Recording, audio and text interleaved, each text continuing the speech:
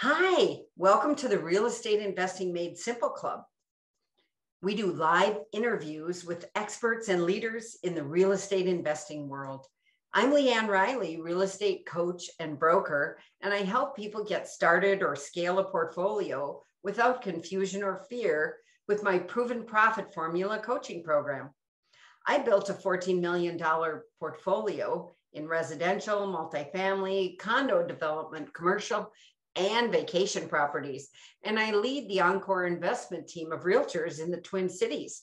And here's Eric Janson here. How you doing? He's part of the Encore investment team. And he's my assistant.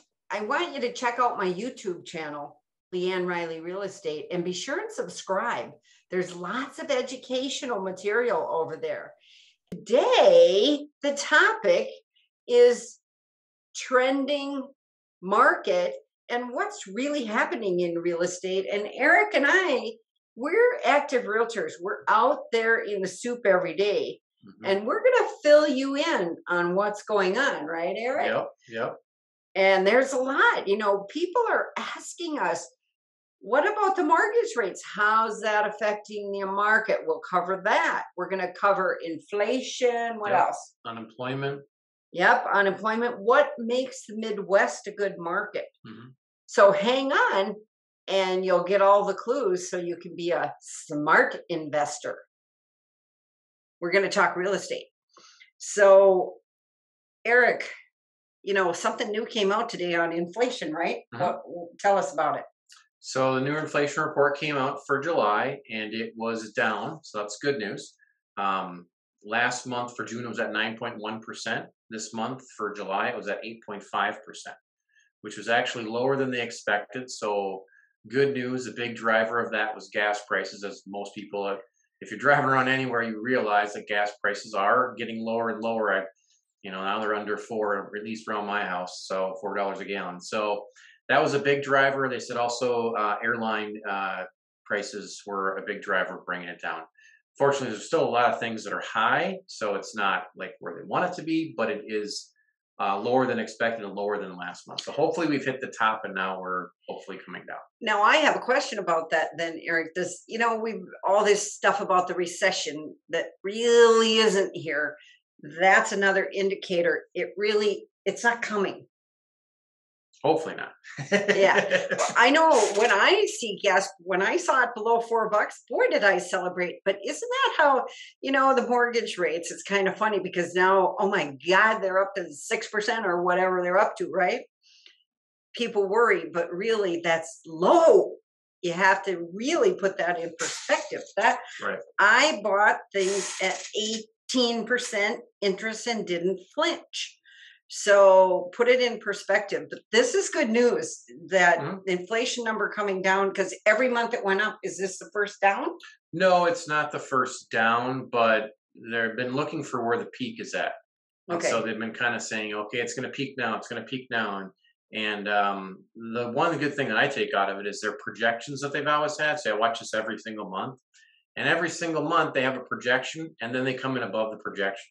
It's been like clockwork every single month. This month, they had a projection, they were below. So that's good. And it's making people more optimistic right now about where things are hopefully headed as far as that direction. Then I was watching some information and looking up some information about interest rates. The Fed meets again in September. They were looking at if inflation is going to keep on the rise. They were going to do another 3/4 point hike or maybe a point. Now, maybe they'll soften that a little bit. Maybe there won't be as many increases. We'll have to see where inflation goes, but we're moving in the right direction finally. So that's the good news. So what I was asking Eric about, because, we get this question as investment property realtors a lot, almost from every client. What's the market doing? Should I sell? Should I hold? What do I do? I got on a call yesterday with a lady and, she actually was from Canada.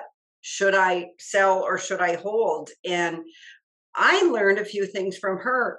They're a couple weeks behind us. She said the U.S. raises your interest rates. They raise their interest rates.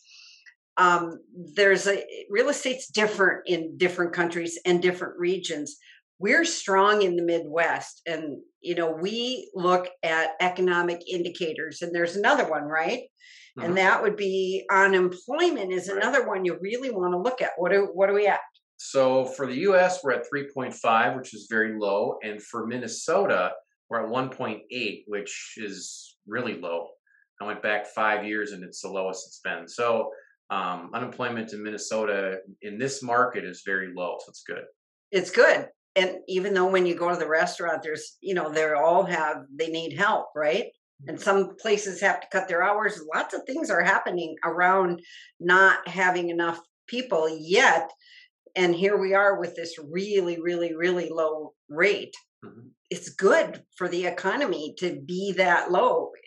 There's another indicator, and us being below national standards, that's another reason why investing here in this Midwest area is a good idea. Mhm. Okay, do we have any other stats here? No, that's pretty much it. I think we're going to discuss, we had our meeting, like in May when we gave our market update. So how have we done?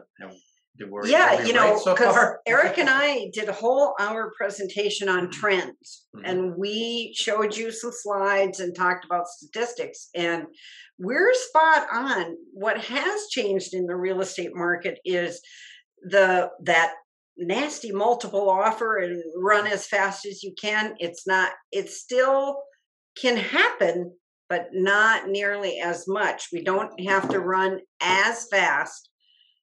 If you find the right property, better get there though. Don't lose out on the good one because you don't want to go out that night. Still have to do that, but it's not that crazy multiple offer 30, 40,000 over sight unseen, all that. It's not like that. I was able to secure 2 off-market deals in the last month for Mhm. clients. There's still a lot of off-market activity, and guess what? You have to know the right realtors. And who's that? That's us. Off market stuff. There's so much traffic over there. It's amazing. I got a good story. Somebody I know made an offer on a piece of property. It was for short term rental purposes. And, after the inspection, it was a big gulp. That's the longest inspection report I've ever seen. Really, really, really thorough, and enough to make you go, not so much. But guess what? The particular agent had a different off market opportunity, and that's now under contract. So, work with good agents, folks, makes a difference if you're Mhm. out there shopping. Now, what about if you're thinking about selling your house? What have we seen change there? I would say that pricing it right is very important. We've seen a lot more price drops recently than we've seen before. My belief on that is I think a lot of homeowners and agents got a little bit too aggressive with how things were trending there, that they priced a little too high, and it's caused some, agents and owners to have to drop their price some. So still a seller's market, still not enough inventory. So if you have a house you're looking to sell, it's still, as if it's priced right, it'll sell quick. But we're not seeing, like you said, the 20 multiple offer kind of situation like we saw before. But still, definitely a seller's market with low inventory. Another issue I ran into recently was if you're on the lower end of the market and you're selling something in the, let's say, 200 range, 220 to up to 250 probably. I have seen, this is the area where these higher interest rates are bumping people out of the market. Hmm. Let's say they were qualified for an FHA loan and maybe some first time homebuyer money, and now the interest rate bumped up. All this, they used to be able to do 250, now they're at 220. And your Yep. choices at 220 are pretty slim, and deals are falling apart, and that's why you see a lot of back on the market. Don't you see a lot more back on the market here? Deals Hmm. are going south because of the people who are buying at the peak of what they could. But I also ran into, first time in several years, low appraisal on a property. Now, we're masters of, I call it duct taping the deal together. And I got that thing to the closing table, and it was pretty amazing. Yeah, we had to pay, the buyer had to pay over that low appraisal, but that appraisal was wrong. And as realtors, we can't argue with an appraisal. The lender can. The lender, if one comes in low, can prove or ask for a review, or there's few things they can do. We don't really get to talk to appraisers. Sometimes we do, but not, we can't like call them. So that one did not get modified, but we still stapled the deal together. Thank goodness. Mhm. So that's where we're seeing that in the, inventory isn't going to suddenly change here. Just know that it's not just right now. It's going to take, I read this somewhere, 3, 4, 5 years before we could ever catch up. And the problem is we may not catch up because of the pandemic. The building kind of stopped. It was actually too slow before that to keep up with the population, but then it got stuck with the lumber prices and the everything else. Our catch-up time, it's far out, folks. So that again is another opportunity to, there's buying deals out there. I don't care how what the prices are. There's deals out there always if you know what you're looking for. And that's the thing. You got to know your numbers. Don't buy the wrong thing. And that's the other thing, working with us, we're going to point out things we see. If we're standing in a property and we see something, we have Realtor radar. We're going to at least like, wow, what's that over there? Just enough to bring up at least a question, because we'd rather know now before we ever write the offer. If we can notice that there, hey, I went in a house and the toilet was in the closet. The bedroom closet. It's like, okay, I think I see a red flag over there, folks. What are we gonna, how are you gonna solve that, right? Mm-hmm. It's not gonna be a good rental, or with the toilet in the closet. They were solving the not enough bathroom issue, but yeah. Yeah. Okay, does anybody have any questions? Go ahead and put them in the chat box there, and we'll answer your real estate questions since you got us here live. I'm glad you're staying on, so you must be paying attention. So go ahead and ask us anything about the market. That's over there. Yeah, I got the chat over here. Somebody must have one. What else? Let's see here. I had great questions for our financial planner. Oh, I know. I want to say something. I got something to talk about. Hey, couple things. It's my birthday today. Happy birthday. Hey. So that's a good one. Hey, thanks, Renee. Happy birthday is right. So guess what? I've been goofing off today. Just ask Eric. Barrett hardly been here. I think I'm going to go to lunch. Oh, I think I'm but that's okay. And isn't that what real estate's about? Is creating a job or a business, passive income, something that you can be free and have your own hours. So I just want to remind everybody, this is about real freedom now. That's why almost all of you people are investing in real estate. It's to get to that place of the passive income. And really, it's a matter of knowing which strategy fits my lifestyle and will get me there. Mm-hmm. Yeah. Mm-hmm. And I love, I see Renee is on here and she says, I deserve to have fun. And she and Dean deserve to have fun too, because you know what? They built a big portfolio of over 50 units and they worked hard. And a lot of sweat equity, as we all talk about, sweat equity in managing the properties yourself. That's not always easy. Renee had to learn it from scratch. And who knows how many apartments they painted and fixed up on those turns. But now they're finally over a little bit to that other side. Last time I called her up, I forget, where were they? Aruba or... she answered the phone too. I was surprised, but they were off on a vacation, which is what this is about. So I want you to remember to have that goal in mind and, work on different ways to get there. Like one of my good friends gave me for my birthday, and she ordered it for me. It's a book called 369. What you do, it's how to manifest. You figure out what it is you want. I want to have make $1 million in real estate, or whatever whatever it is, and you write it down 3 times in the morning, 6 times in the middle of the day, and 9 times at lunch, at dinner, or I mean nighttime.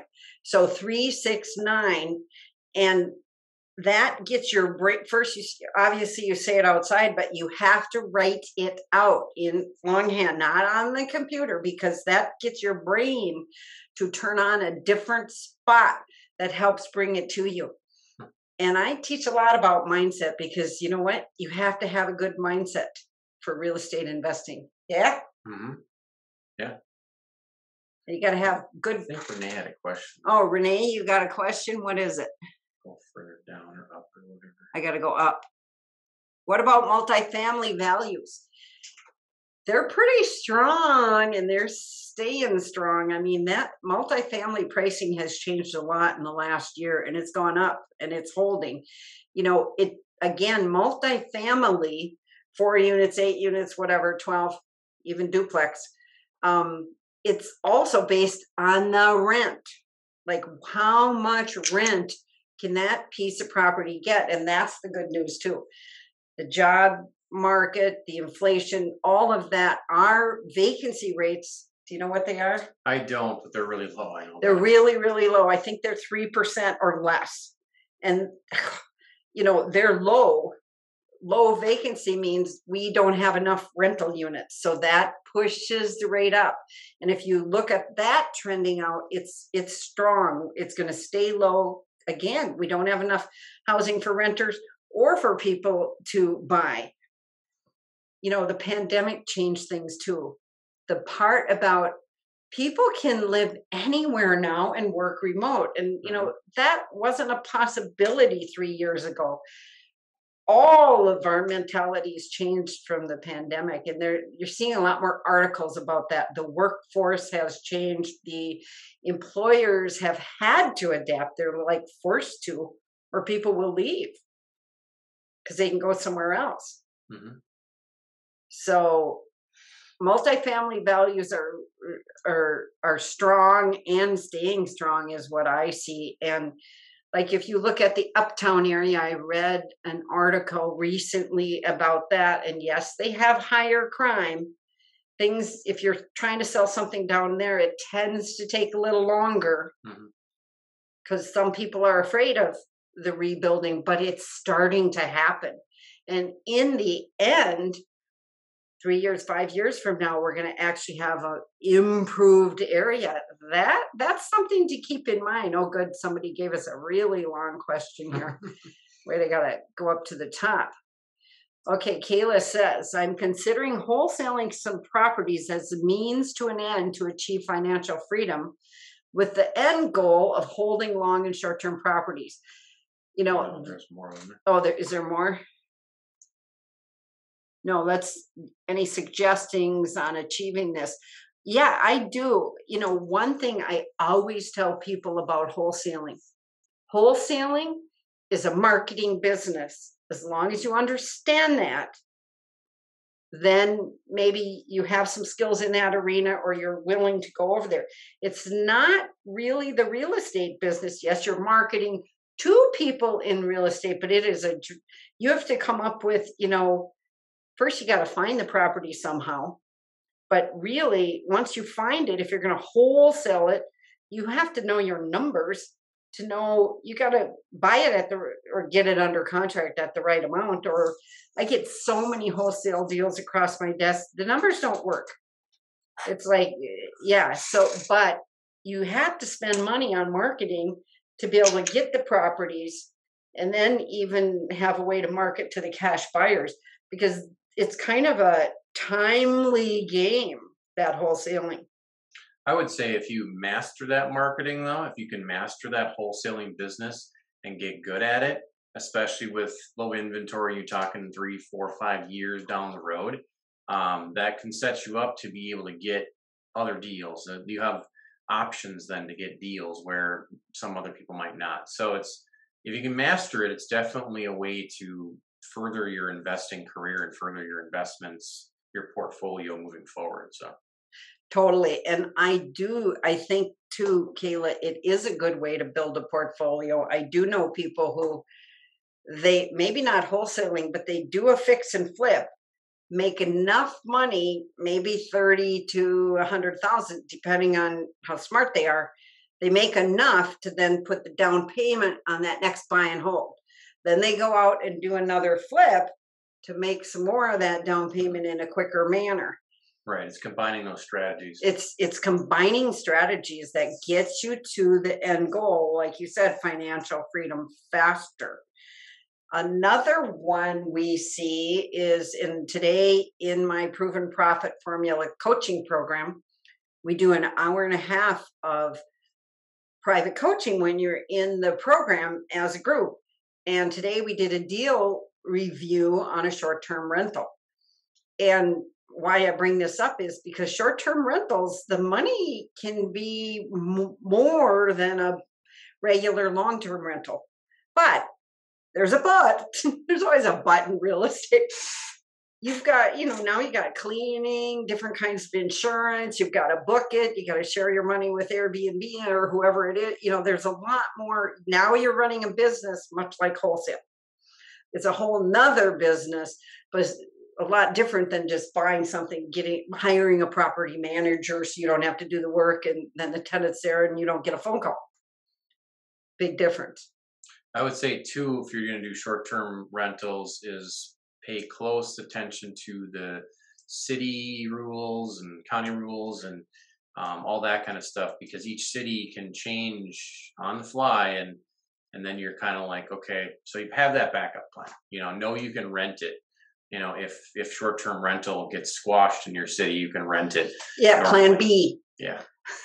Well, and that just happened. You just sold a house in... Yeah, it wasn't a short-term rental, but I had sold a house in Maple Grove for an investor, and then there was a rent moratorium in Maple Grove, and luckily he got in right before that. But, right now in Maple Grove, if you're going to buy a townhouse or a single-family home, you can't get a renter's license until next year at the earliest. Right now they've got a moratorium until next July to get a renter's license. Now, if you're doing, duplex, multifamily, triplex, fourplex, you can still get a renter's license. But it's anything single family and townhouse, you can't. Unless you already have one, you can't get one now. So wait a minute. If I bought one that's already been being rented out, can I? Well, hopefully you have a renter's license if you bought one that's already rented out. So if you have a current renter's license in Maple Grove, you can continue. If you don't, and you buy a property now and you want to rent it when you close, you won't be able to until next year. So just know that if you're buying single family or townhouses in Maple Grove, that's something that can happen. So just paying attention to that in any market you're going to buy in. That's why you need realtors who are on it, because we only found out that just during his deal, we found that out, and we're like, it was actually wow. After it closed. Oh, okay. Closed like 2 days and then found out about that. But luckily he was able to get in.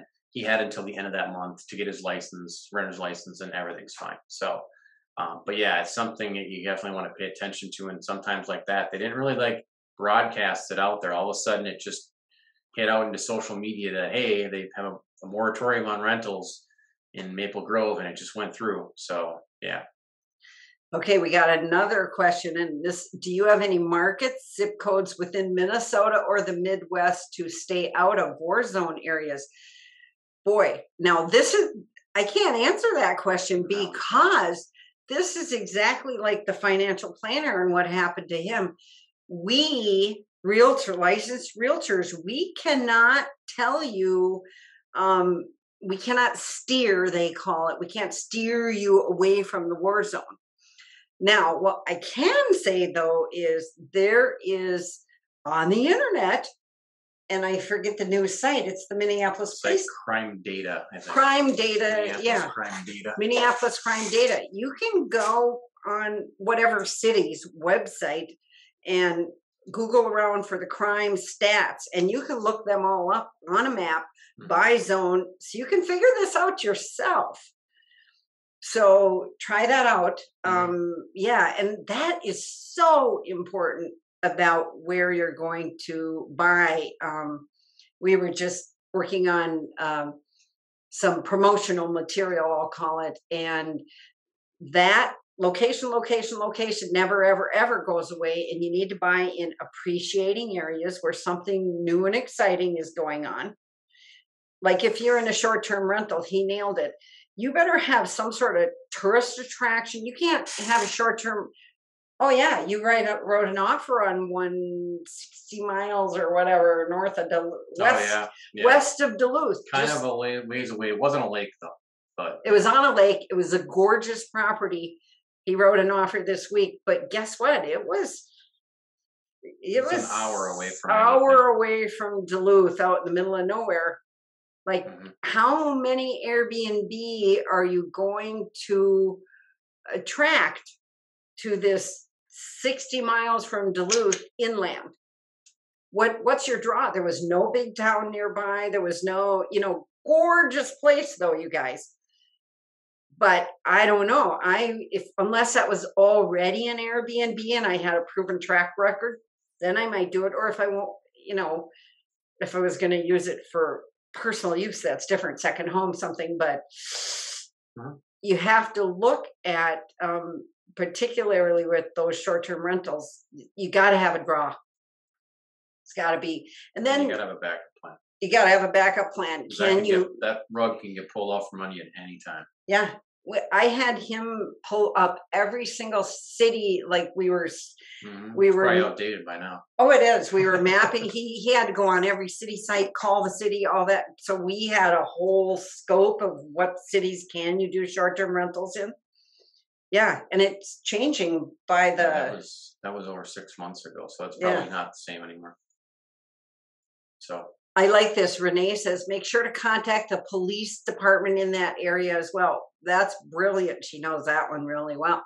If you're going to buy a rental, you can call the police department and ask them, how many calls has this place had? Sometimes you might have to actually go in. They might not tell you, but I know in Hennepin County, you can get a crime report if you call the police department. And let's say you're going to inherit a couple tenants. Maybe you want to check before you buy the property in that due diligence period, that inspection period. Maybe you want to check. Good idea, because sometimes you don't get told everything, right? And if you had a problem person, you might reconsider, or at least when is their lease done, and how might that work for you? the chat's having more. Oh, the chat's got more. I mean, It the should. Q&A. Q&A. Are we missing something? No. Let's see here. This Oh, is I got to move it down. 6. There we go. We got some questions. As realtors, are you accustomed to working with people who are wholesaling properties and keeping some rentals? Yes. I work with a lot of people who wholesale properties. Like I said, in fact, I found the buyer for the property they were wholesaling. We'll look at wholesale deals all day long, won't we? Because Mhm. we have cash buyers and regular buyers for fixer-uppers all day long. So that'd be my answer to that is, but not all realtors. Some realtors still today say, you can't, that's illegal wholesaling. That's not true at all. But you need someone who actually understands what it is and how it works and how to write the paperwork on something like that, because lots of It's a lot realtors, different. yeah, they don't understand it. So you do want to work with somebody who knows. Now, your question though, accustomed to working with people who are wholesaling properties and then keeping some as rentals. Absolutely. If you're a wholesaler, you keep the good guys, right? It's Yep. just like when multifamily people are going to maybe liquidate some of their portfolio. It's only natural. You sell your worst ones first, right? And you keep the best ones. That's natural. Mhm. And that's okay. And you know what? That's another tip. I remember one time I was buying like a 12-unit apartment building, And sitting at the closing table with that seller, I just said, hey, do you have any other buildings you're thinking of selling? And he said, I have some, but he likes to find his next project first. So guess what? He phoned me when he was ready to sell them. I bought 17 unit and another 12 unit from that same seller. You got to ask. Okay, we got another. Any advice on non-conventional Fannie Freddie lending options in which the down payment and debt to income requirements would be less stringent? Yeah, I got to think out loud on that one. Non-conventional. Okay, so lending options. So we're non-conventional.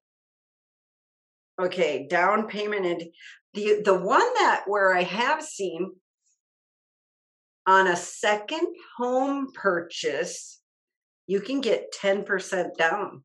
Now, if you're going to Airbnb, people do that often. That's how they finance it.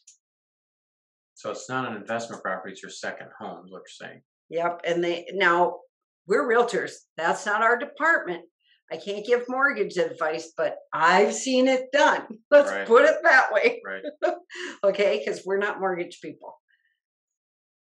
Okay, and yes, commercial loans are good for investment property. And here's the other thing. If you know what you're doing in this business, I did many commercial loans on even a duplex and got the fix-up money along with the purchase price.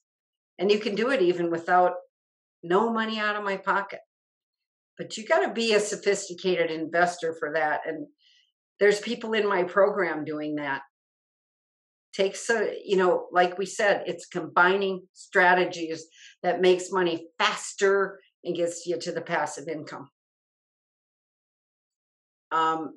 This person also asked about, the debt to income requirements less than stringent. Debt to income, banks, they still are going to look for that debt to income ratio, even on the commercial loans. And sometimes I was just advising someone the other night, sometimes that's where you need a partner who can maybe your wife has better credit standing on their own, or sometimes you have to find a partner with better financial picture. And maybe you're the one out there doing all the work, but they have a better financial picture. And that sometimes is a good partnership. Yeah, I've worked with investors like that where there's the 1 year I was dealing with is not the person that's in charge of the money. There's a money person in the background that you don't even really know they're even there. Yeah. And the investors out front, you're working with them. And then when you go to write the deal, you find out that the financing and everything comes from somebody else. And those people, lots of time. But they have an LLC together. Right. They have an LLC together and they have whatever arrangement they have. Sometimes I've seen that where it's maybe the parents are, backing the adult child, and together they're investing, that kind of thing. I see that often. That's an interesting one. What's our question? Would you consider discussing underwriting deals, analyzing the ARV, and in general, analyzing a deal? Well, I might. One place, we do deal reviews in my proven profit formula, but there's one really great class here in town, just so you know, Pine Financial puts on, that Sean Blomquist teaches it at the library. He does it every couple of weeks.